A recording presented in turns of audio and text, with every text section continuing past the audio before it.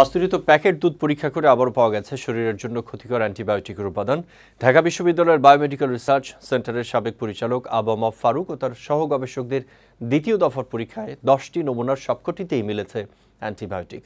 অধ্যাপক আবম ফারুক স্বাক্ষরিত এক প্রেস বিজ্ঞপ্তিতে এসব তথ্য জানানো হয়েছে। 5টি কোম্পানির 10টি পাস্তুরিত দুধের নমুনা অধ্যাপক আবম ফারুক ও তার সহকর্মীরা দ্বিতীয় দফায় পরীক্ষা করেছেন। 10টিতেই শরীরের জন্য ক্ষতিকর অ্যান্টিবায়োটিক পাওয়া গেছে। এর আগে 25 জুন প্রথম দফার পরীক্ষায় পাস্তুরিত দুধে ক্ষতিকর অ্যান্টিবায়োটিকের উপাদান পাওয়া যায়।